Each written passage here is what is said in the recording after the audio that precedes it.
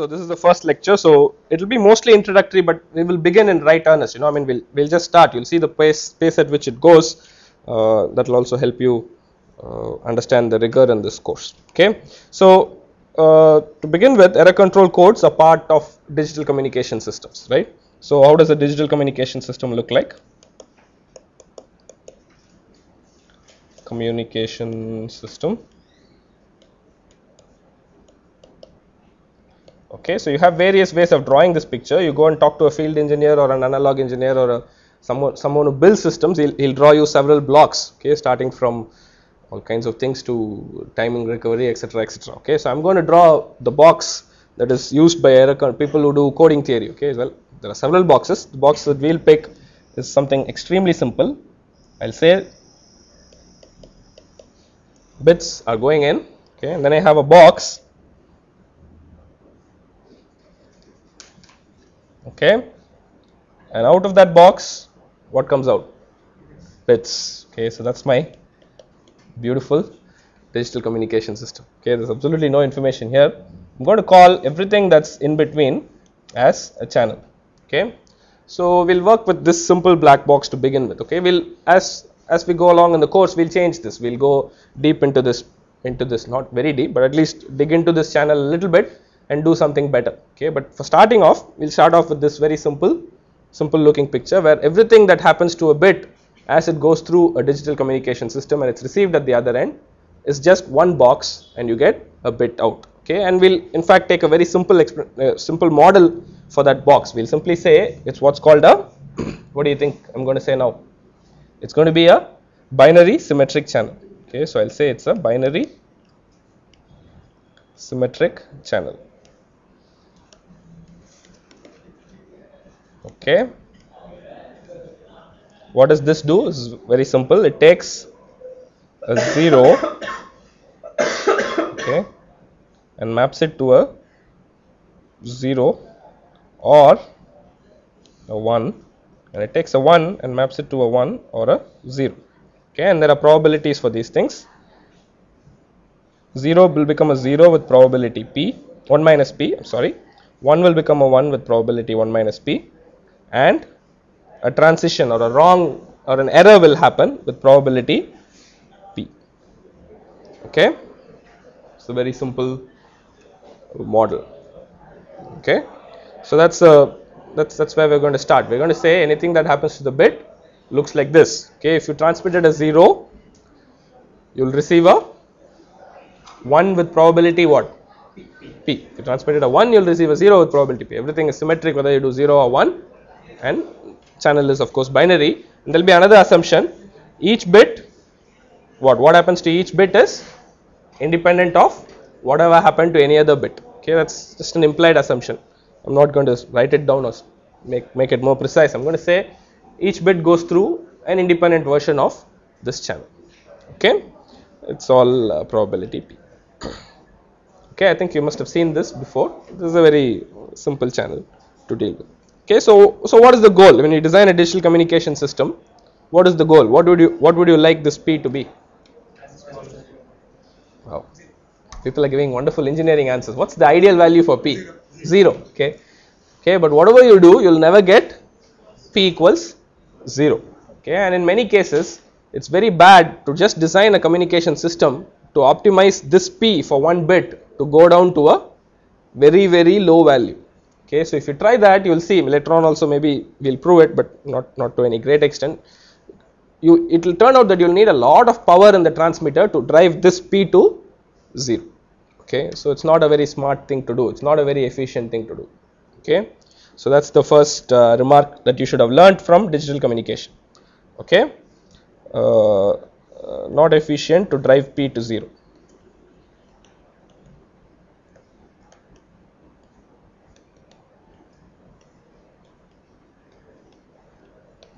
Okay, so roughly if you remember from your digital communications, what kind of SNR do you need on an AWGN channel to drive the speed to 0, close to 0? Okay, it depends on the transmitting constellation. So suppose they say BPSK. Okay, what kind of SNR do you need for 10 power minus 6 BER on a AWGN channel with BPSK. Okay, so that's what you should have learnt in digital communication, right? So roughly the number will come to 11 dB or something like that, some such number. Okay, some 11 dB, 10 dB. Okay, so it's very large. But what is the? But there is some theory which says it's enough if you have what? What kind of SNR do you need for sending one bit across without error? From information theory, you can learn that it's just 1 dB or so. Okay, so you have a 10 dB gap between what you need raw power in BPSK and what is actually possible from information theoretic notions. Okay, if you're not familiar with this, but at least know that that's possible. Okay, so it's possible to use much lower power to get close to zero probability of error as opposed to very large power. Okay, so that's the role that coding plays in digital communication systems. It can try to reduce this P in an indirect way. What do? You don't try to reduce this P, but you do something else, right? That's where coding comes in. Okay, so what am I going to do? I'm going to try and do coding in this digital communication system. Okay, so I'll say efficient answer is provided by error control codes. Efficient solution, you have to use coding. Okay, so people knew that you had to do coding more than 50 years back. Okay, and currently I think the theory has developed to a stage where people also know what the best way of doing coding is also. So one can say in many ways that the problem has been solved. Okay, initially 50 years back people didn't know how to do coding. Now you pretty much know what you have to do. Okay, so that's the interesting take here. All right, so now, so how does the system look with coding? Okay, suppose you look at coding. This is what you would do. Instead of sending one bit at a time into this channel, you would collect some k bits. Okay, and then you would do something to it. Okay, I'm going to call it encoding. Okay, I'll call an encoder. I'll put an encoder here, and out of the encoder comes n bits. Okay, and I'm going to let n be greater than k. Okay. Okay, so we'll come back to this box soon enough, but let me complete this whole picture. Then after this, you have a binary symmetric channel, say with probability p, and then out of this comes what? When n bits go into this BSE, what would come out? N bits again. Okay, not necessarily the same n bits that you transmit, and depending on n, that will almost always happen. It will never be the same. Okay, and now one can presume that you can do something which we call decoding to get your, say, k bits back. Okay, one can loosely say this is what happens.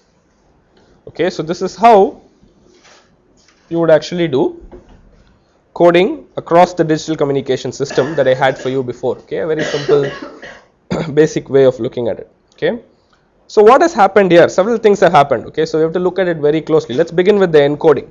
Okay, so it's a very simple thing to look at the encoding. Okay, so this is called the message. This set of k bits is called the message. After encoding, you get what's called a code word. Okay, after the channel, you get what's called a received word. After the decoder, you get what's called the decoded message. Okay, so first thing I'm going to do is I'm going to write down what type of values each of these things can take.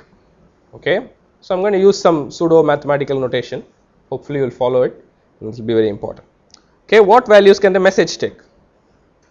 Okay, so typically you assume all messages are possible, right? If you say k bits, the message is coming out of some source, you assume the source has got good entropy, etc., and all messages are possible. So if I say k bits, then I'll have to plan for the message being any one of 2 power k possible binary sequences. So I'm going to say the message belongs to, okay, I'll use this notation, 0, 1, what can I write? To the power k. Okay, so this will be a notation for what? What does this notation stand for? Okay, all binary sequences of length k.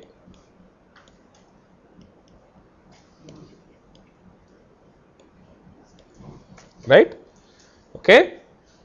Okay. Suppose instead of 0, 1, if I put 0, 1, 2 to the power k, what does this mean? Alternary sequence. This is simple notation. Okay, so that's fine. All right. So what about the code word now?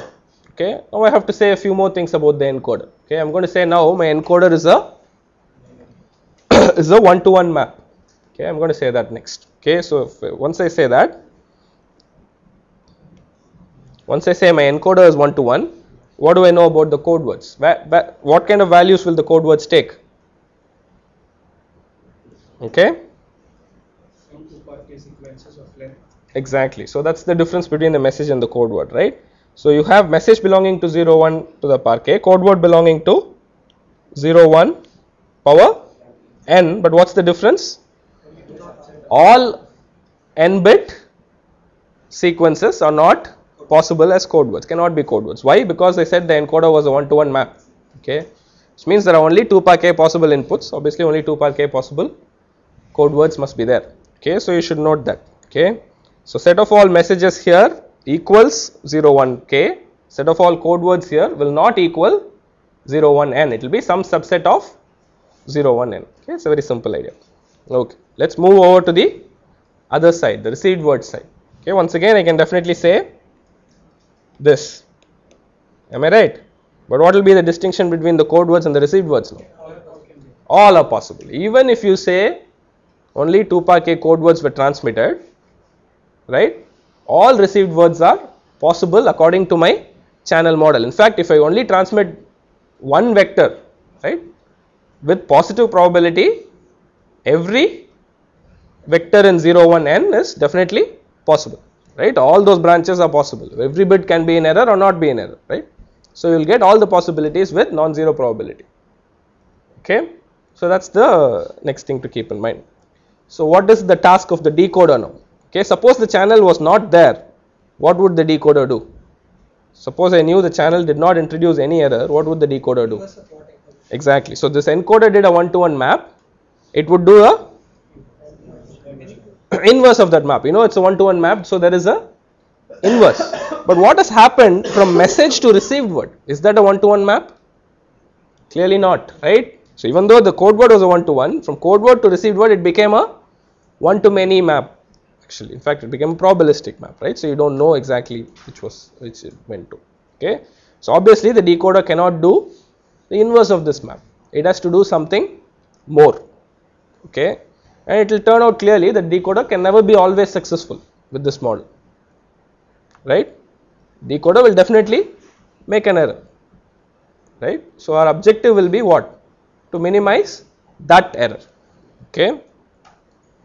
Objective in designing the decoder will be try to minimize, well, we'll do it in various ways, probability that decoded message is not equal to transmitted message.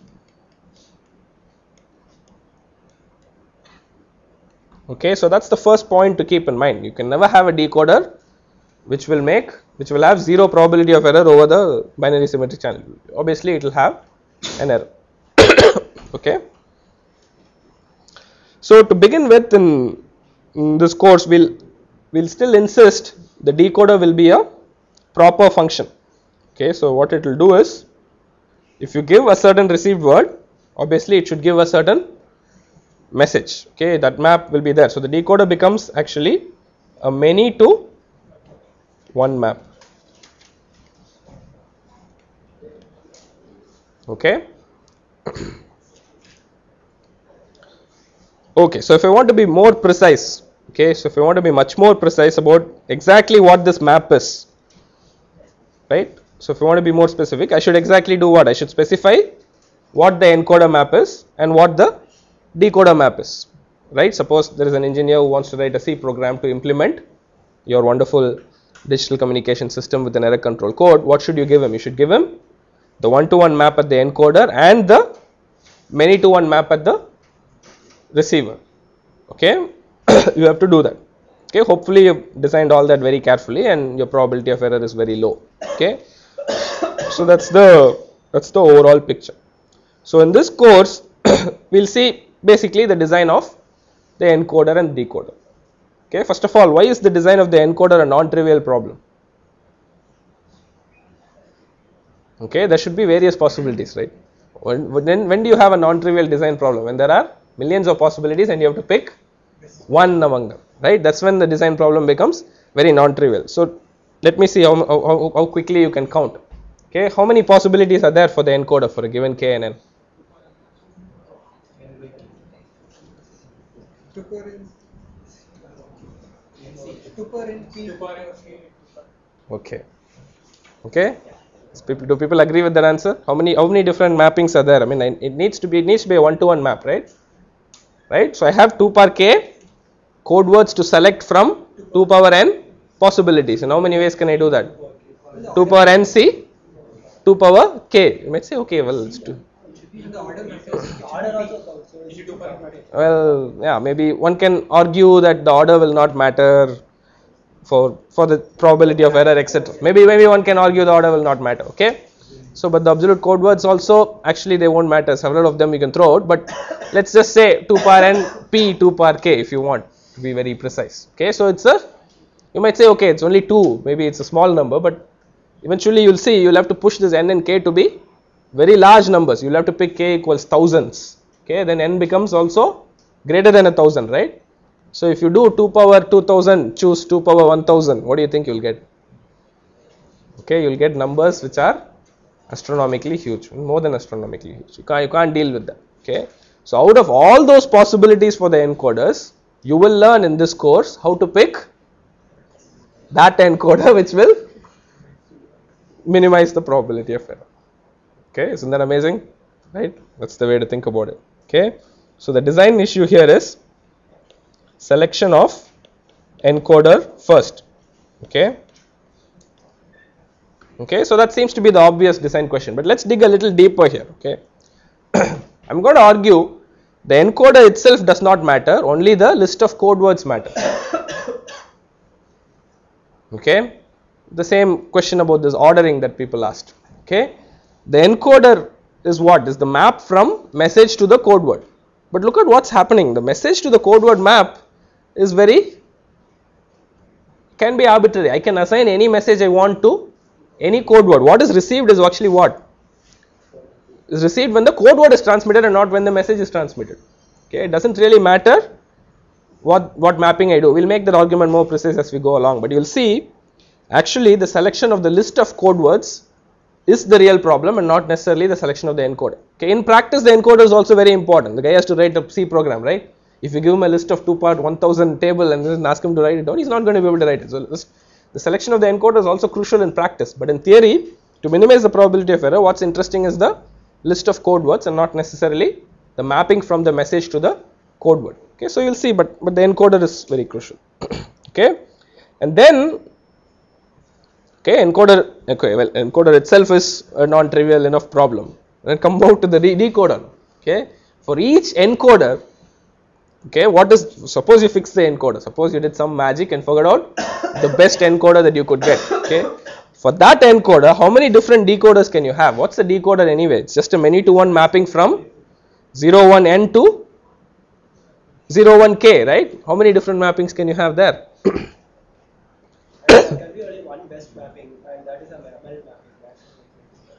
Okay, that's true. But anyway, so people are being very smart about answering the question. They're saying for a particular encoder, you know already what the best decoder will be, and why don't you go and do that? Okay, we'll come to that later. Supposing you didn't know about all this ML stuff. Okay, just looking at this from numbers point of view, I can assign. It's not required to be one-to-one or anything. So to each received word, I can assign an arbitrary message. I don't have to do anything else, right? Do you agree? All the messages should be inversely mapped onto some receiver. Yeah, maybe you want some constraint like that later on. You can be smart about it, but suppose being very dumb, you see the number of the decoders is very huge. Okay, so then design of the decoder also becomes very, very crucial.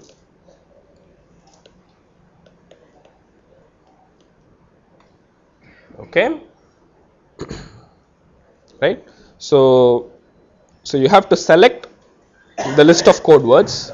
and then you have to design an encoder for it, and then for that chosen list of code words you will have to design the decoder.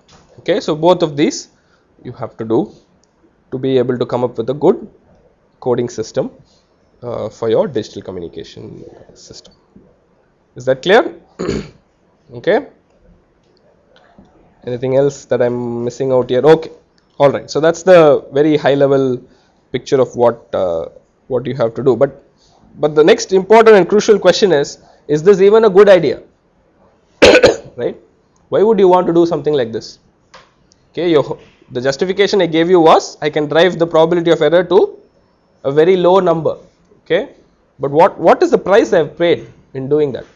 What price have I paid? I'm sorry.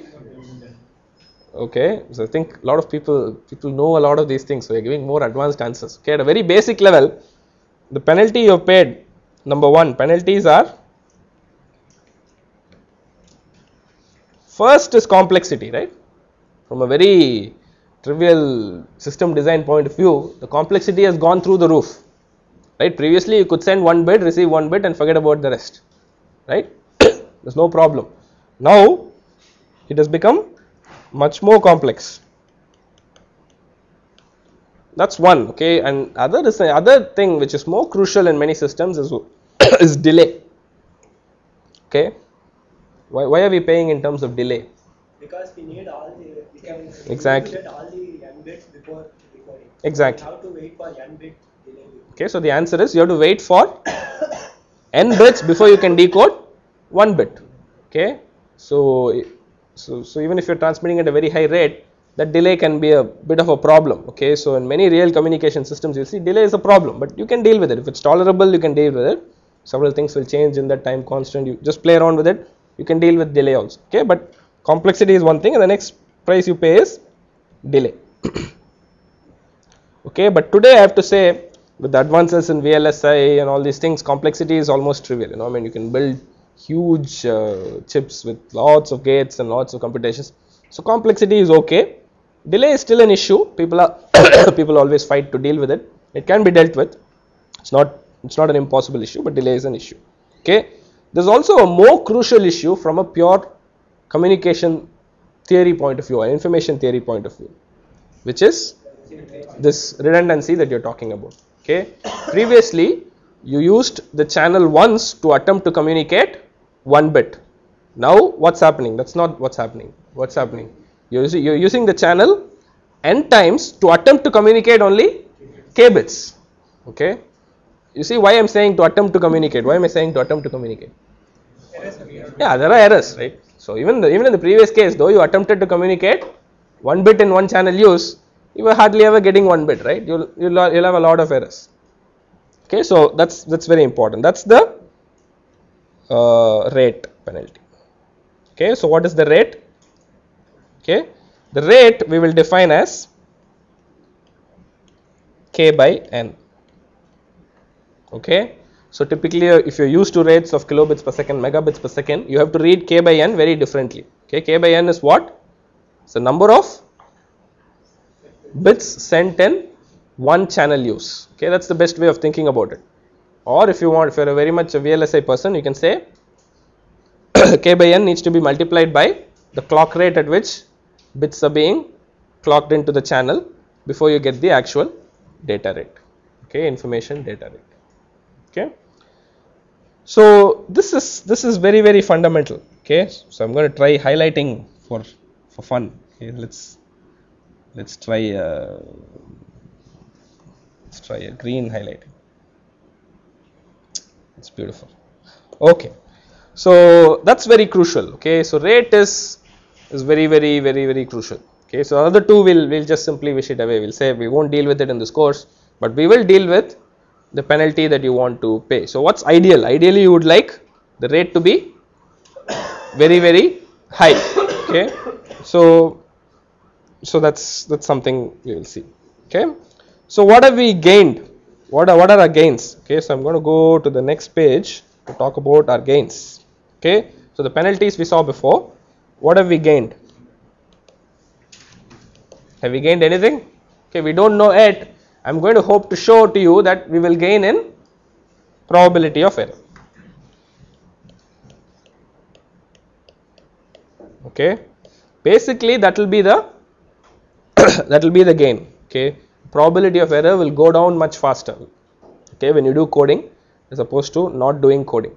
Okay, but there are a few other issues at the system level that you should be aware of. Okay, you will see eventually, hopefully after half the course we will see this. Okay, you will see you will gain in transmit power.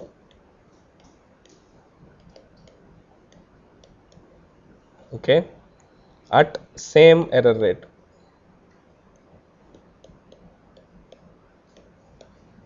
Okay, so let me qualify this at same transmit power.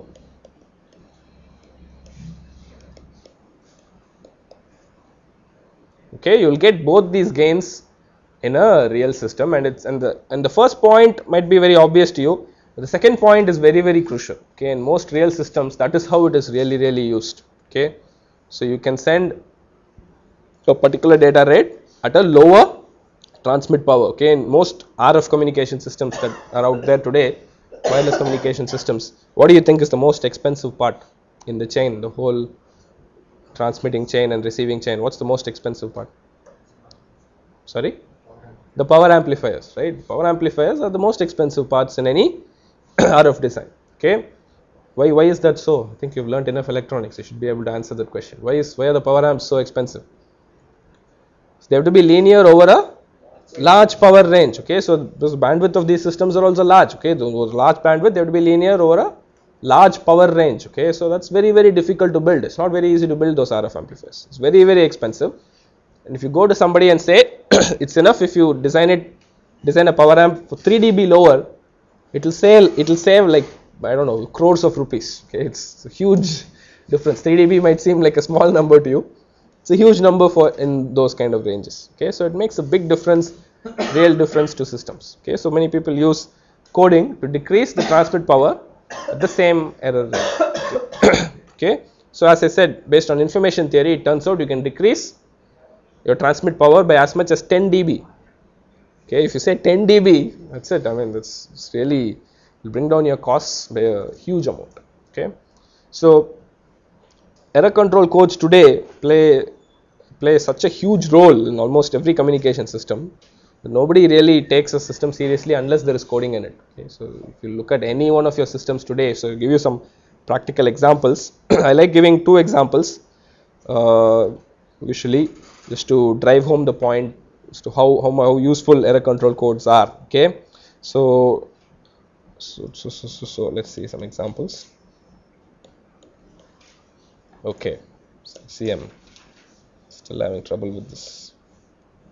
Okay, so the first example I usually give of a real system where coding, you can see in your own experience it would have made a difference to you in a real system, is the following. Okay, so I do this in every coding class or lecture I've given. Hopefully people have not seen this before. If you've seen this before, please be quiet. Okay, so what is this?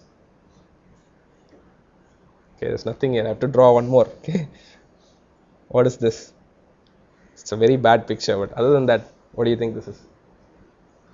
Okay, come on, man, you guys have to be creative. Tell me what that is.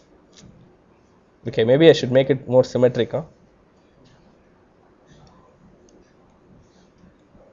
It's a bad looking picture. Let me draw it again. Okay, I think there is a way to draw nice circles in this, but I'm going to draw one circle and then there's a concentric circle around it. What does that remind you of? Stare at it for a while. Use your creativity. What is it? Think of it. I mean, it's an example of a digital communication, something. I'm going to give you an example. Come on, man. Huh? Wow, there you go. So it's never failed, you know. I mean, I've tried this 5 times so far. If somebody has guessed CD, okay, so I guess that tells you. So that's the picture of a CD, okay. I'm sure it's a better picture. Better pictures are out there. CD, DVD, whatever you want to think. Okay. So for the system level, what's the issue? You would like to put, say, a movie. Okay. So some 6-hour movie if you want. You want to put that inside the CD, convert it into bits in some fashion, using some methods, and then you put it in there. Okay, but what happens when you use the CD in practice? You're going to get scratches. Okay, so roughly how to think of, the way to think of bits on a CD are pit and no pit. Okay, so either a small hole that's dug in the on the surface, or it's not there, and the laser is going to scan it, then figure out where there's a hole and where there's a pit and when there's no pit. Okay, that's what it's going to do. And when there's a scratch, what happens? The whole pit no pit thing goes away, right? Okay, so then you can't read it. Okay, so you see situation like this, error control codes play a very different kind of a role, which is interesting. Okay, so you might say, how do these gains that I said, transmit power, probability of error, play into a situation like this? There's a much more basic role of that's played by error control codes. Okay, if you don't have error control codes on CDs, it would simply not work, right? Forget about transmit power, anything at all. Okay, it turns out all those things are also there in the CD. Okay, they gain on all that also, but on top of that there is a very basic enabling device, right? Error control codes. Otherwise, you'll never do it. The moment there's a scratch, what will happen? You can't play your favorite movies on the DVD, right? How many of you have had CDs being rejected because it can't be read, right? Have you seen this situation? A CD will play in some drives, it won't play in some other drives. Okay, so all those things are cases where people have designed different things so that the SNR is just enough, SNR is not enough. All those things come into the picture. Okay, but recovering from scratches is essentially because of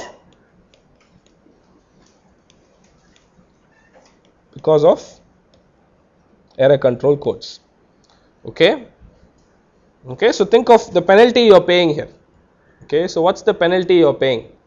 You thought of rate there, right? So what would happen here? If I used a very low rate code, what would happen here? Space becomes an important, right? Number of bits you can put per square inch. Okay, so you'll see the CD industry will define that as a big number. Number of information bits you can put per square inch.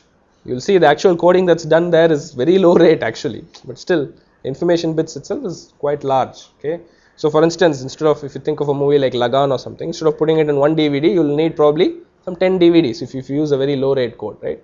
And that's a lot of money for somebody to buy. You can't maintain it. So many problems are there. Okay, so there is a real advantage to that penalty reducing that penalty, right? Having a rate as high as you want. Okay, that's needed. But what's on the other side? If you use too high a rate, you will see later on you will not get very good gains in probability of error. Okay, so what happens if you use too high a rate? For instance, if you do uncoded storage, what happens? You cannot recover from any scratch. Okay, so you can use a CD maybe once, twice, after that gone. Can't use it.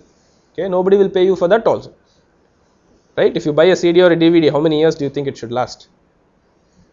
Okay, forever? Okay, it won't last forever, believe me. But you would at least imagine 10 years, right? I mean, you don't want it to be thrown away before 10 years, right? You probably want to keep it in safe custody for 10 years at least, right? So 10 years should be okay. Okay, that will mean you need to put enough redundancy there, but not too much, right? So there's a trade-off. So in every system that uses error control codes, there will be this trade-off, and that's a real trade-off in terms of money, right? It's not some artificial trade-off like I wrote down before in terms of rate and some probability of error. That's how we'll quantify it later on, but in the real world, it's a real trade-off which will make a big difference in money. Okay, that's the first example.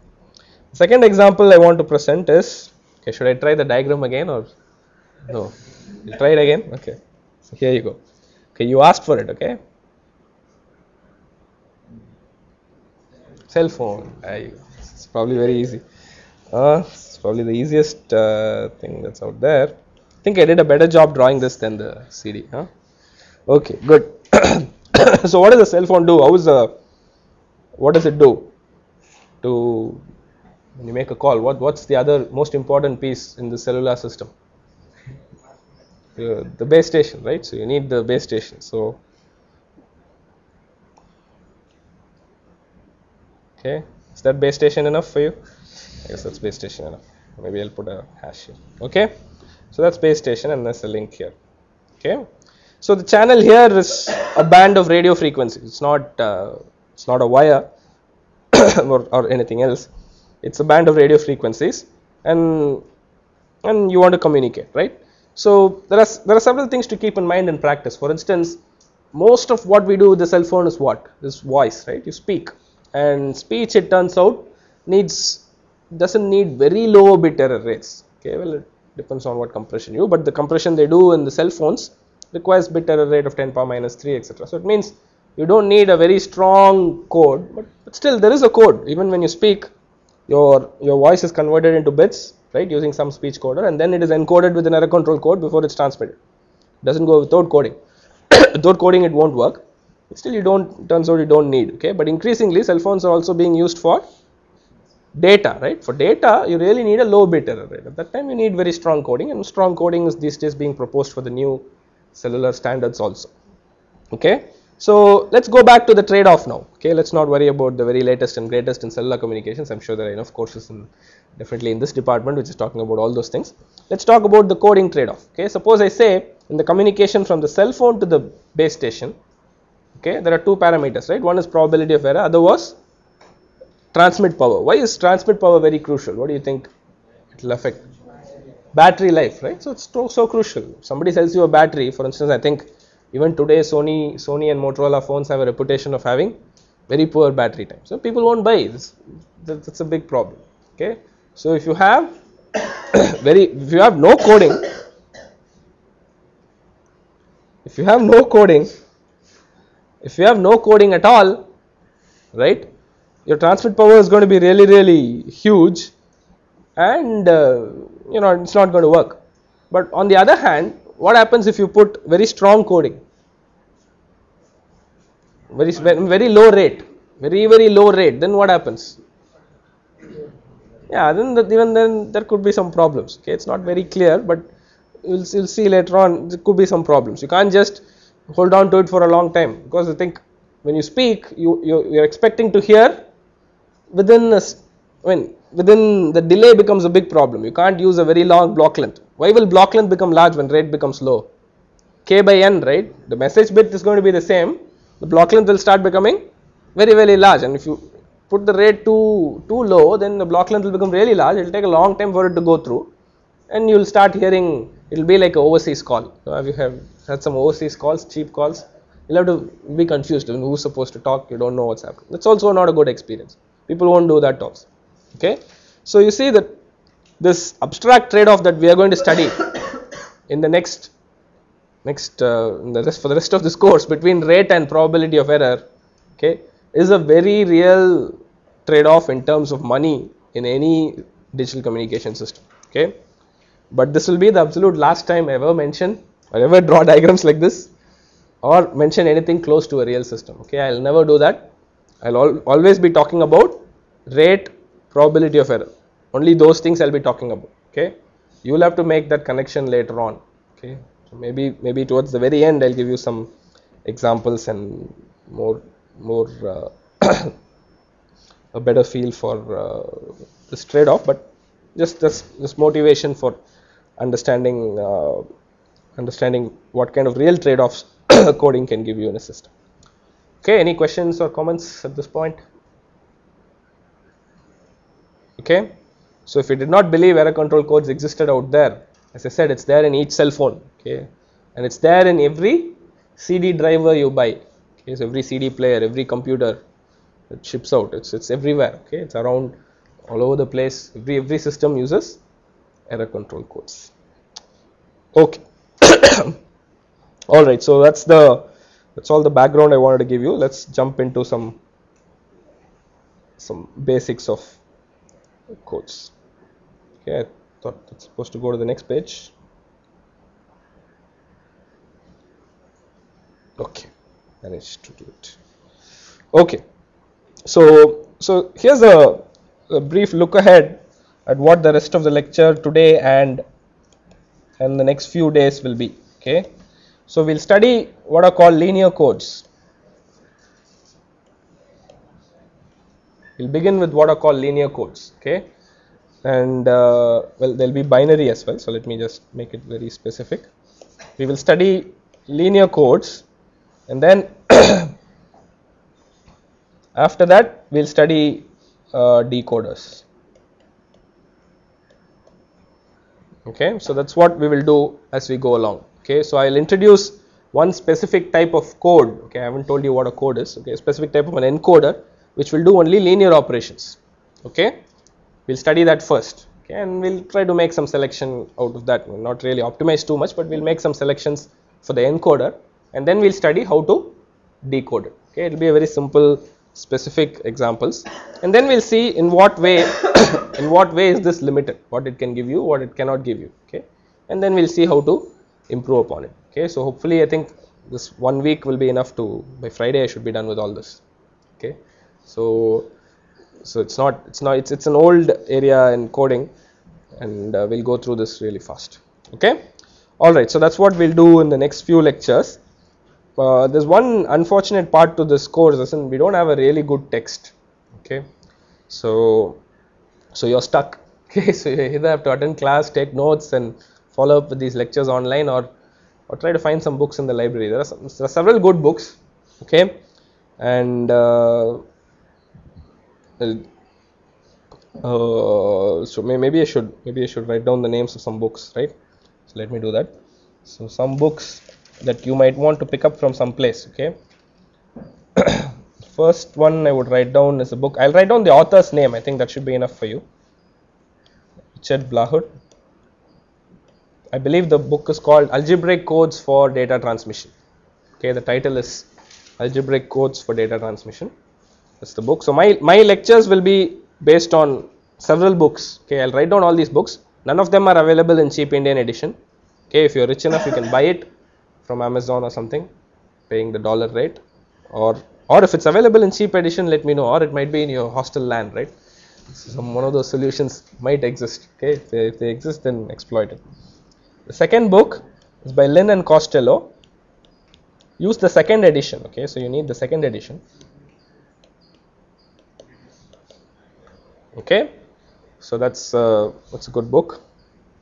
And third book, I've heard there's a book by Ron Roth.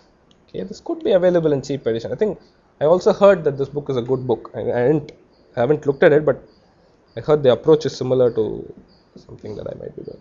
Okay, so these are books, and there are other books also available out there. And if you come across anything, I mean, bring it to me. I'll be glad to comment on those books. Okay. Okay, and then there's this greatest books of them all, which is the book by Florence McWilliams and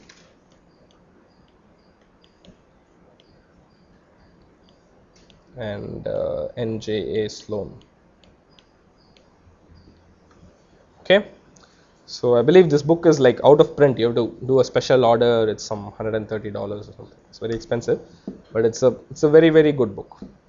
Okay, all right. So so I'll encourage you to get a hold of one of these books if possible. I mean, and use that, or maybe use some other book also, but I would recommend one of these. Okay, so let's jump into linear codes.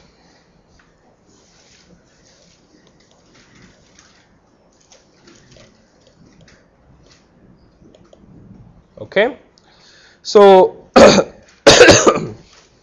I'll start by describing the encoder for a linear code and what it does, and then we'll slowly proceed from there. Okay, we'll see some examples. Maybe that's all we'll do in this class. Okay, so very simple approach to the whole thing. Okay, so as we said, the encoder, what does it have to do? It has to take k bits in, which I'm going to call the message vector m. Okay, m with anything that I put down below, this will make it a vector. Okay, so in this case, m would be what? m0, m1, dot till m k minus 1. Okay, that's the being awake text. If I don't hear a k minus 1, then I'll have to do something else to wake all of you up. Okay, so that's k minus 1. What are each mi? Is 0, 1, right? It's just a bit.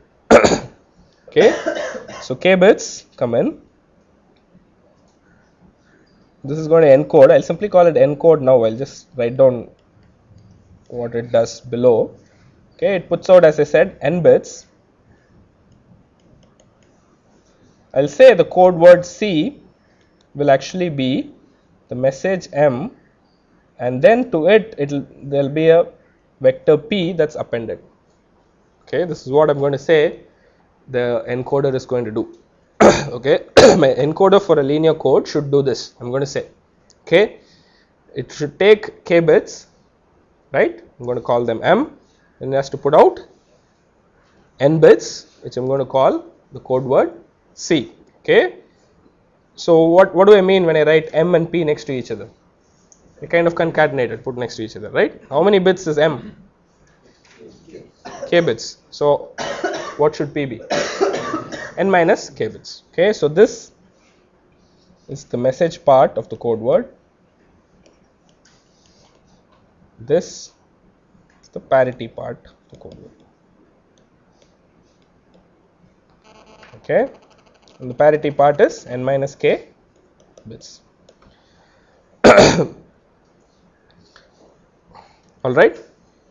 Okay, so you see we made a very nice and simple looking encoder, which is at least nice to present. Okay, so what do you do when you actually implement an encoder like this? The first k bits you can simply transmit as you receive. It's exactly the same as the message. And then after that you have to transmit n minus k other bits. How do you do that is the encoding problem, right? The first k bits you know what to do. After that, for the n minus k bits you have to do this. Okay, for a linear code, the encoder, okay, okay, so let's say the parity p is going to be p0, p1 till what? P n minus k minus 1. Okay, so that's my parity. Okay, I'm going to say for the linear code,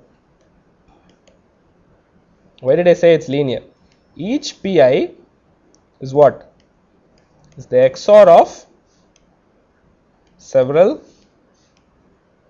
bits from what? From m. I'm going to say. Okay, right? So now we have come from 2 power n p 2 power k to some very simple encoding. So how many different ways can I do this? Let me see who's going to be the first to count this. I'm going to say you have to transmit the first k bits as it is what you receive, and then each parity bit can be an XOR of several message bits. 2 power k into n minus k. So you'll have 2 power k into n minus k possibilities. Okay, so you see we have already reduced it by quite an amount. Okay, if you don't believe me, you can do some calculations in MATLAB and convince yourself this 2 power k into n minus k has a very good chance of being much less than 2 power n c 2 power k or some such number.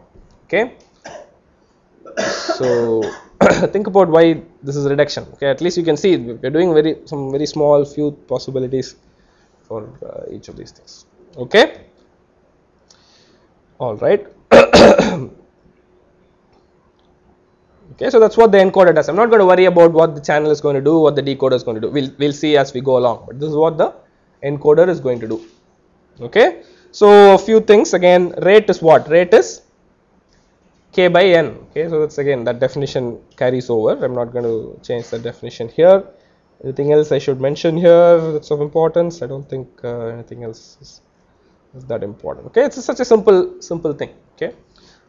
So what we'll do is we'll describe this in so many different ways, refine it and get to a point where we are very happy that we understand the encoder really well. Okay, so we'll do that very fast, and then we'll slowly move on and figure out what we really need to do to understand the decoder. You'll see that will take more time, it will require a little bit more effort, but the encoder is quite simple enough. Okay, so we'll begin by looking at an example. Okay, so this example will carry over in most of our discussion. Okay, so it's a very simple example, but still it captures a lot of what can happen in error control code. Okay, so I'm going to say in my example, I'm going to pick k equals 3 and n equals 6. Okay, I'm going to send 3 bits in, I'm going to get 6 bits out. So how many message and how many parity bits will be there in the code word? 3 and 3. Okay, 3 parity bits and 3 message bits. Okay, so I'm going to say my P0 will be, what shall I make it? I'll make it M0 plus M1.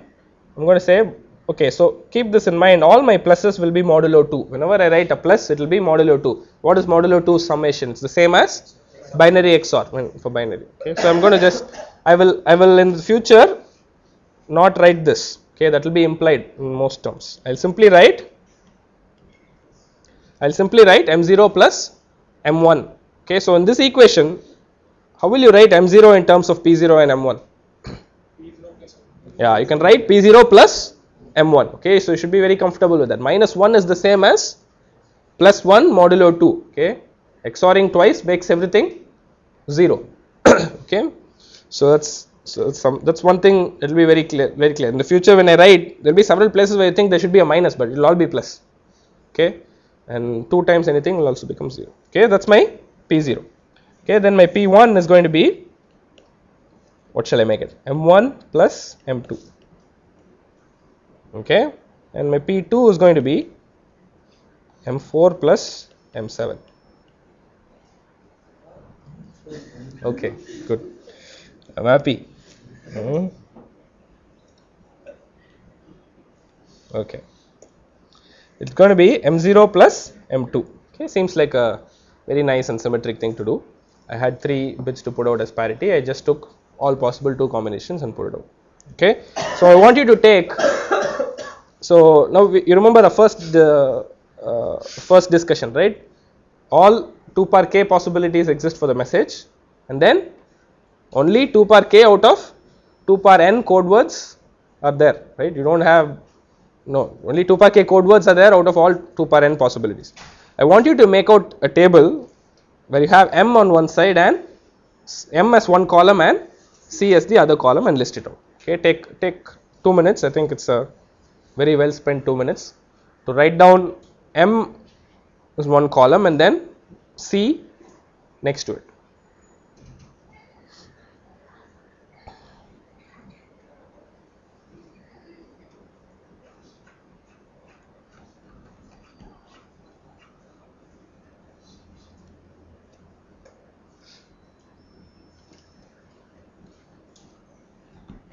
Okay, which is easy, M or C?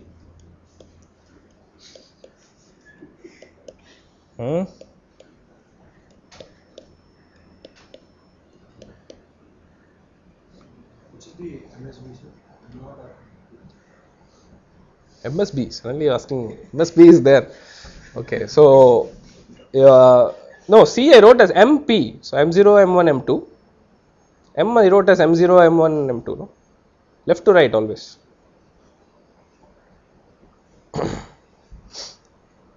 Okay, so what part of C is easy to write? M or P again?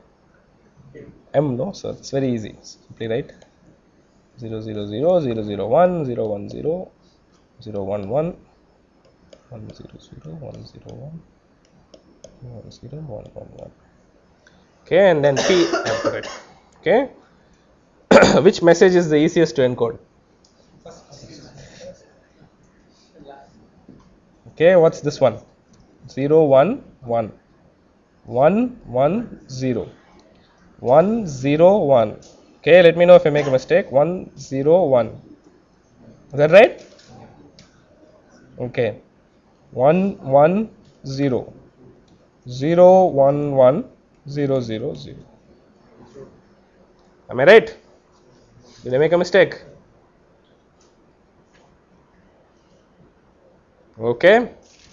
So you're happy. Okay, we just made one table, but as you wrote it down, you could have observed one very important and crucial property for any linear code. If my message is all 0, what will my code word be? In this way of encoding, right? It will be all 0. Okay, so that's a crucial message for linear encoders. That the way we are seeing the message is all 0, the code would also be all 0. Right? So you're only doing that one thing. Okay. So I have to tell you what the code is. I have not told you what the code is. I have only given you the encoder. The code is the list of all possible code words. Okay. Code, let me write it here. Code is set of all code words. So remember, the code is different from the encoder, right? You will see later on that for one code you can have multiple number of encoders. You can have more than one encoder. Okay, but the code itself will be unique. Okay, in most cases the code will be chosen carefully. Okay, so in our example, what is the code? Okay, if I call the code C, the example code C is what? Okay, I have to list it out, right? 0 0 0 0 0 0 0 0 1 0 1 1 dot dot dot. You saw it in that column till 1 1 1 0 0 0. So what's the size of my code? What's the size of any set? The number of elements in it, right? So the size of the code is what? 2 power k, in which case it's 8. Okay.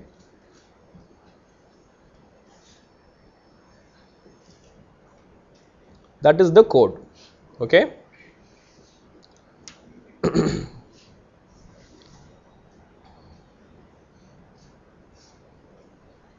All right. So now I have about 10 minutes left. So I'm going to try and write the same encoding process in various different ways.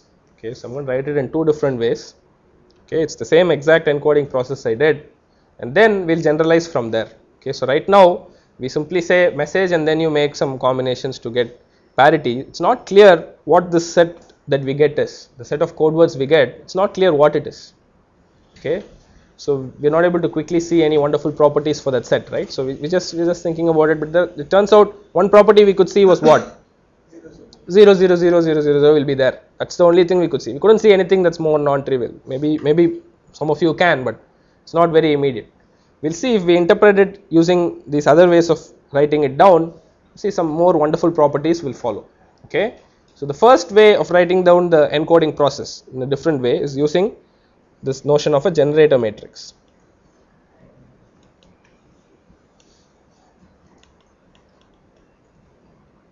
Okay. Okay, so what am I given in the encoder? If you go back to the previous picture, I am given k and n, and then I will have to tell you how I do this XOR. What bits of m are XOR to get a particular PI. If I do that, I completely describe the encoder. So I'm going to just capture all that information into a matrix form. I'm going to say I'll write the code word C, okay, as m times a matrix G. Okay, I'll use capital letters for matrices without any underlining. Okay, so you have to understand that capital letters are matrices typically without any underlining, but capital letters can also be sets. Okay, the difference will be clear, I hope. Okay, so I won't multiply a vector by a set. Okay, at least not in this class. Okay, so for this equation to be true, what type of a matrix should G be? Okay, well, first it has to be a binary matrix, right? I mean, so the way we did it, everything is binary. You're doing all mod 2, so it should be a binary matrix, and then it should be size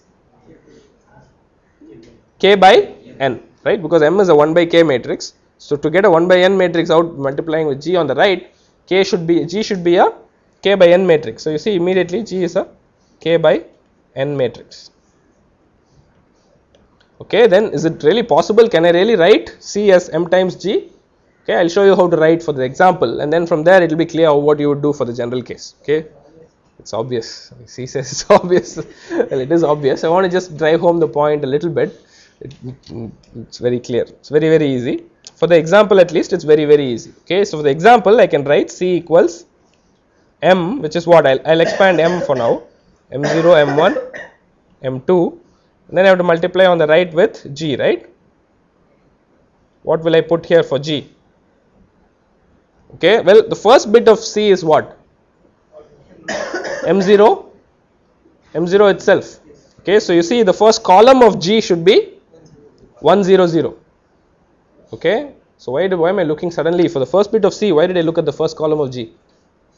Okay, you should know that much about the basics of linear algebra, right? When you multiply with a matrix on the right, each entry is simply a linear combination of each column of G, right? So that's the important thing. So you see the first column is simply 1 0 0. What's the second column?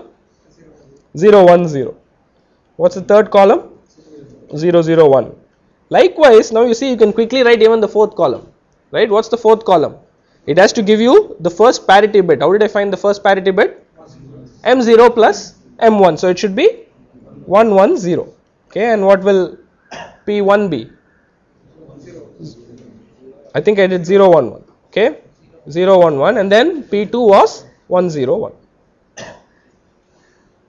Okay, so if you think about this for a while, you will see for any linear encoder, any description I give you, I can definitely write it in this form. You can write C equals M times G. Okay, convince yourself that you can, right? How do you do it? The first K by K part will be what? Identity itself, and then there will be a K by N minus K part, which will be defined by the actual XOR cited column wise. Okay, so now you can go back and look at his answer. Why did he say 2 power K times N minus K? In this matrix, what can you pick and what can you not pick? The identity is given to you, you can only pick the parity part, and there are K times N minus K bits there. So obviously there are 2 power K times N minus K ways of choosing it.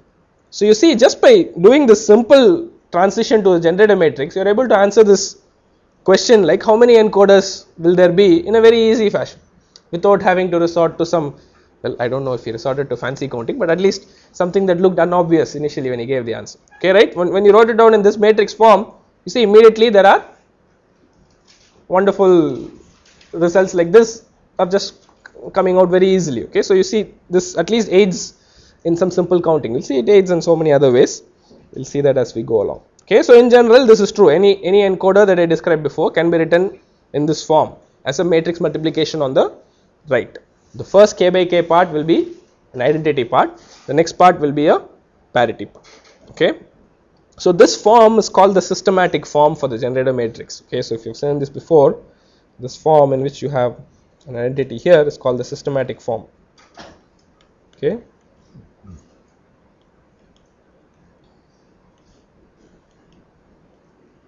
Okay.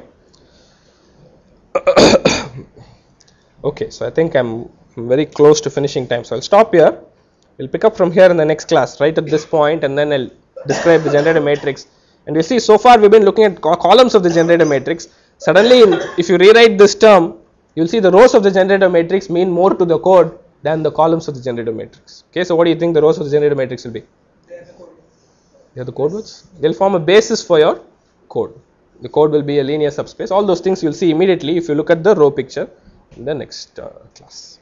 Okay, thanks. We'll meet again at 11 o'clock tomorrow, right? Okay.